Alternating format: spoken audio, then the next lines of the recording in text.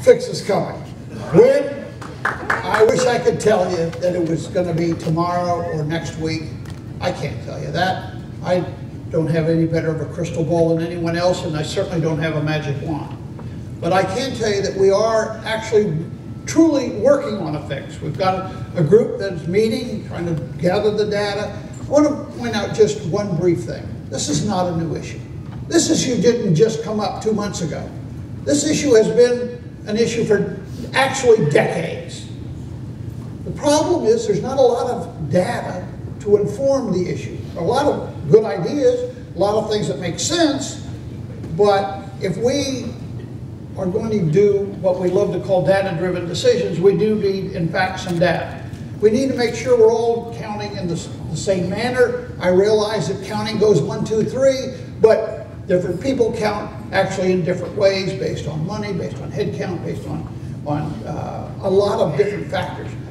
But I do believe that the General Assembly will address the issue in sufficient time to allow the LEAs, principals, superintendents, county commissioners to make the adjustments necessary. Now you've been, to your credit, I follow you on Twitter, you've been traveling a lot, you've been talking to districts.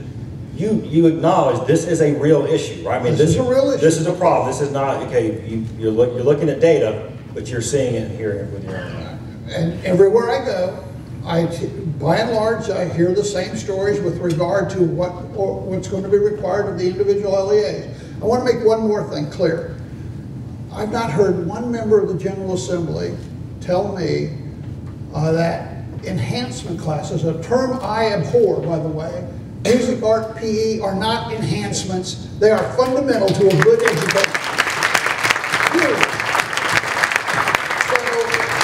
I'm hearing from no one that we want to dissolve or denigrate our ability to deliver all of the types of courses that are fundamental to a good education for everyone. Right. Senator Fushi. So I agree with everything that Representative Horn has said, but I think just saying that the fix is coming is not enough, because the fix should have come post haste.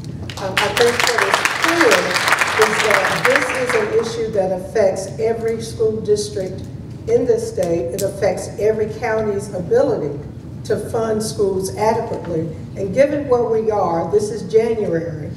My experience from being a school board member reminds me that those budgets are usually forwarded to the county commission somewhere in May, and county commissions don't have the luxury that the state government has in terms of when its budget has to be approved. So understanding that it has to be approved by June 30, we need to make sure this is done, and not just to kick the can down the road. We need to provide a real fix so that things can be done correctly.